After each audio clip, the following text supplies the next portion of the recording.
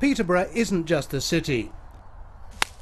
According to the experts, widespread flooding caused by rising sea levels could eventually put most of the fens underwater.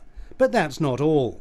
We're worried that climate change is going to start to bring a lot of unpredictable elements into the seasons, from very long dry summers to warmer winters like the one that we've seen this year, to extreme weather like storms that we wouldn't expect, and they could have devastating impacts on how successfully we manage to grow our crops.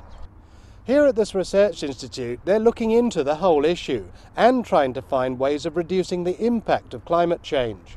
Well, one of the biggest issues is the increased variability in the weather, which will lead to a much higher incidence of things like drought and flooding.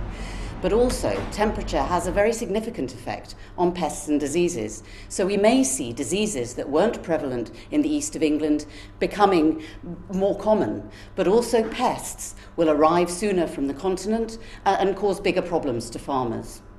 It all adds up to a pretty gloomy picture, but there's a lot of research going on into ways of softening the impact of climate change.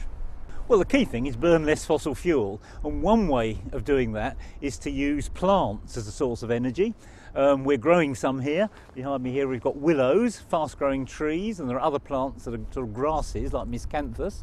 And in simple terms, you grow these, burn them in a power station, and make electricity instead of burning coal or oil.